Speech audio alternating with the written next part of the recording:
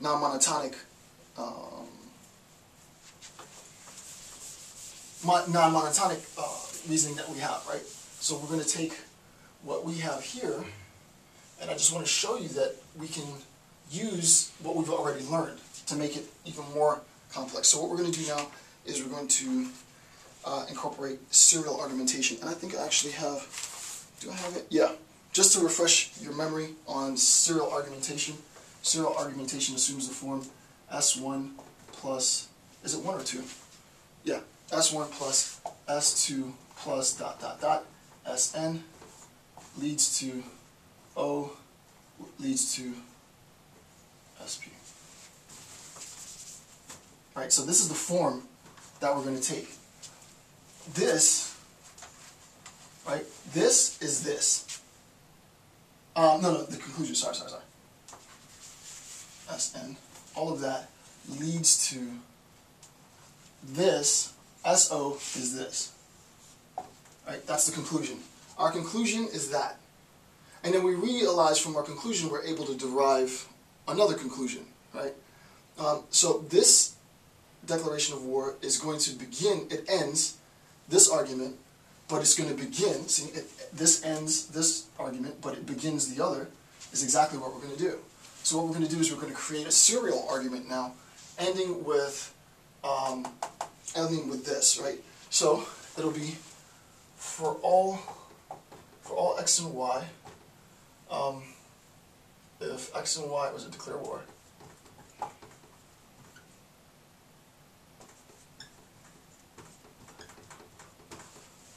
okay, and then I introduce some new concepts. Conjunction, modal operator,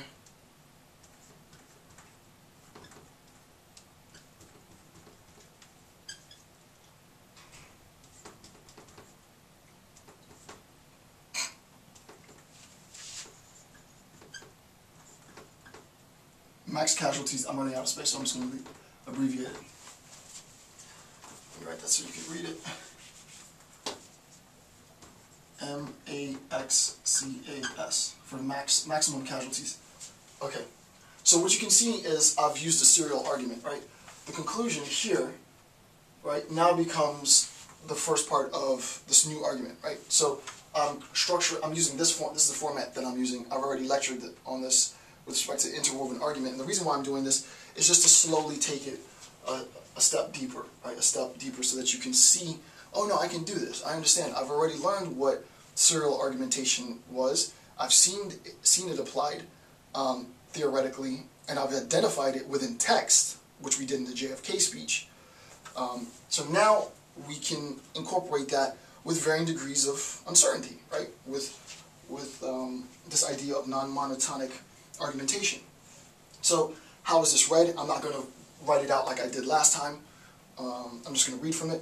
It basically says for all x and y, right? If, remember, main connective is our conditional, subordinate connective is our conjunction. So really and truly, this is here, though we don't see it. Right? We do this, then we do that. Right? But it's not in the problem. It's not properly written that way, but you should just know that. Right? You should just keep that in the back of your mind. So our main connective is a conjunction. We know the conjunction, the conditional. Conditional takes the form if then, if antecedent then consequence. For all x and y, if x and y declare war. So now remember that ended it, but now we're going to start with the declaration of war. So if they declare war, then, and if the fact that x and y use full force, and if the fact that x and y uses full force is consistent with everything believed to be true, right? It's consistent with everything else believed to be true. It's consistent with that idea. So, for all x and y, if x and y declare war, and x and y use full force, is consistent with everything else believed to be true, then x and y are going to experience maximum casualties, maximum number of deaths, the maximum number of lives lost. It makes sense, right? If we declare war and both sides use as much military force as they can possibly use, then it's the case that both sides are going to experience a high number of casualties. Consistent with, right? And what's cool about, I'm not trying to, say that this example is, just necessarily the best. I'm using it's a great pedagogical example, right? Because it makes it very clear, the formal language, but it also makes relative conceptual sense, right? If both sides declare war on each other and both sides use full force, then those facts is consistent with the notion that they're going to experience maximum casualties, right? So, and then the final thing that we have to do to end this introductory section into non-monotonic logic is very simple, is to identify the syllogism, right? And the syllogism should be obvious, right? Hopefully the syllogism is obvious. What we had in the first part was a conditional as our main connection, if then, right? We see that this connects, if we want to look at it like this, right?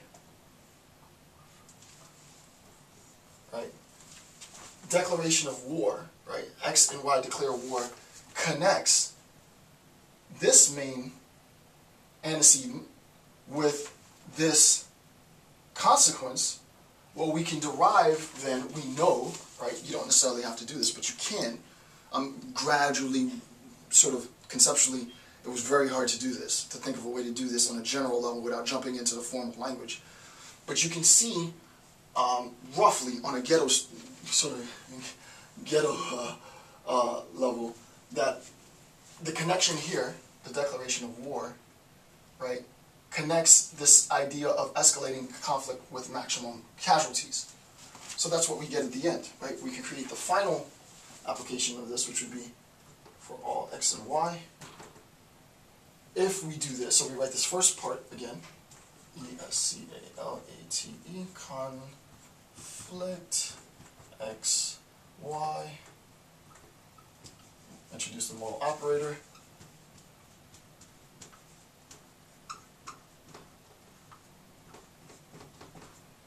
x, y.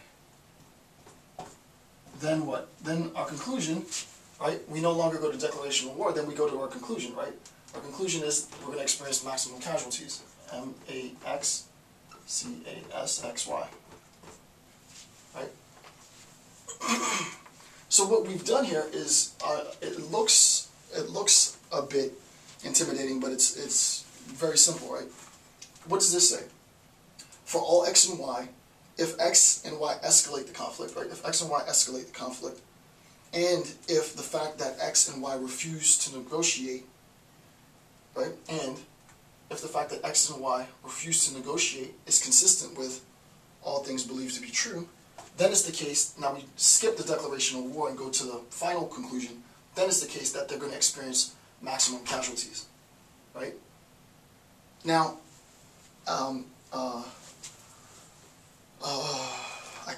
should I? There's another point I can bring up, but I'm not sure if I'm going to do it. Yeah, I might as well.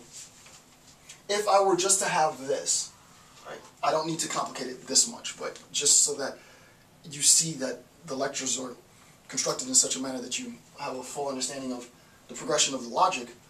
If I just had this, the escalation of conflict for all x and y, if x and y escalate the conflict, and x and y refuse to negotiate is consistent with everything else believed to be true, then they're going to experience maximum casualties. We can see that there might be an enthymeme problem in here, right? Because we're missing the connection between the declaration of war and maximum casualties, right? So that this would be an implicit, not explicit, premise, right? This would be implicit. It would be hidden. What I've done is I've shown you that the structures that we've used so far is not, you don't have to get rid of what you've learned, you can't get rid of what you've learned in first order predicate logic, right? As I said before, non-monotonic logic augments first order predicate logic. You don't discard it, right? And what we've seen here is that we've been able to now make sense of the formal language at a very general, super general level. And we see the application that we're not talking about truth or falsity as such, we're talking about ideas of consistency, right? So that if we escalate conflict and refuse to negotiate, we're going to end up declaring war. That makes sense. Then we've introduced the serial argumentation, which has this form, and we've continued the assessment. Well, if we declare war and both sides use full force, then we're going to experience maximum casualties. Okay, that makes sense. And then we're able to make the syllogistic conclusion that, well, if it's the case that we escalate and we refuse to negotiate, invariably what's going to happen is that we're going to experience maximum casualties, right? And we're saying that it is likely that this is the case, right? It's not necessarily certain because parties might change their stance, right? It's consistent with. So what we've done, hopefully, and I'll wait to get your feedback before I move on and go any deeper, answer some questions. So I'm not going to post on critical thinking at least for maybe another week after this section goes up, so I can get a sense of the viewers and your understanding of it and your receptivity to the points to make an assessment of whether I'm going to complicate it more or not. Okay, and as I said, I do want to get into truth maintenance systems, but I can't get there until we really have a understanding of default reasoning, uncertainty, and the new modal operator M as is consistent with. So hopefully that makes sense. This was an introduction to non-monotonic logic in our critical thinking series. Hopefully you see how obviously this applies to more complex critical thought processes, because our life requires us to operate with varying degrees of certainty. With that, I want to thank you for taking the time to watch my video. I'm Dr. Jason J. Campbell. Have a good day.